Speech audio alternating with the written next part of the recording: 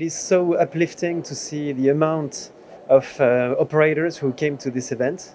And in the middle of the pandemic still, I think it's a testimony to the quality of the UAE's work and the quality of DIHAD's work in this area. But first, I'm very proud and very happy in general, because it is so pleasant to be working with people whose purpose is to improve people's lives, to bring relief to those who are in a destitute or difficult condition. I would like to thank the organizers, because it's a great event and it's an immense pleasure and an honor for me to be here.